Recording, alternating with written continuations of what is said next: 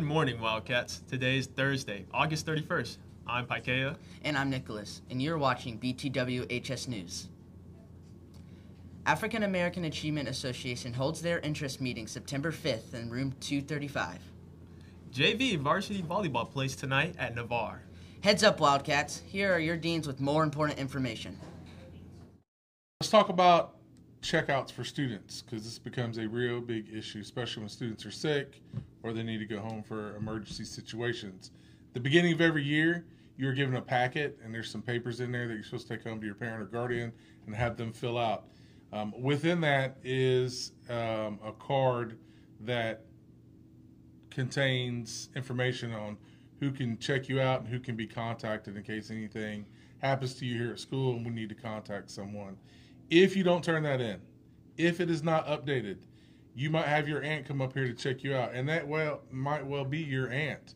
But if she's not on your focus, if she's not on your checkout list, she's not checking you out. Make sure that it's updated. If you're not sure, your parents could log on to the parent portal, and they should be able to access that and see. So, going on to personal property, all right?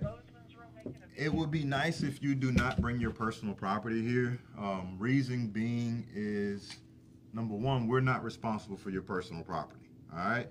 You bring them $300 AirPods to school and they're stolen or lost, that's not our responsibility. That's your responsibility. You brought these to school and you lost them or someone stole them. It really sucks, but that's not on us, all right? You should not bring your personal property here. Within your personal property as well, your personal property is also subject to search and seizure with reasonable suspicion, all right? So, your locker, it's not your locker. It's the school's locker. It can be searched with reasonable suspicion. Your vehicle, it is your vehicle, but it is now on school's campus. So wait a minute. So you're saying if I park in the student parking lot and with a parking decal. the parking decal, yes, and we will get to that. So, and I'm out in the student parking lot in between classes, I'm not supposed to be out there. Oh, that's a big no. What happens then? That's a big no, because now we got reasonable suspicion. We're wondering why you're going to your car in the middle of the day. No reason to go to your car, all right? If you do need to go to your car, come on up to the dean's office, give us a holler. We'll make sure you get on out to your car. But don't take it upon yourself just to go to your car, all right? That might get you in trouble because you might have forgot that you had something in your vehicle. Now we have to search. Now we're in trouble. So even if the teacher says I can go out to my car? Come to the dean's office. Okay, come to the dean's office. All right. Your teacher will give you a pass to come to the dean's office. All right. And then we can go ahead and continue there. All right. So your personal property, once you step on campus, it is subject to search and seizure. We don't need a warrant. You know, don't go all that court stuff on us. All right. Just because you watch Law and Order a few times, we don't need a warrant. It's on this campus. We're not subject to search and seizure. Let's talk about adverse impact. What is adverse impact?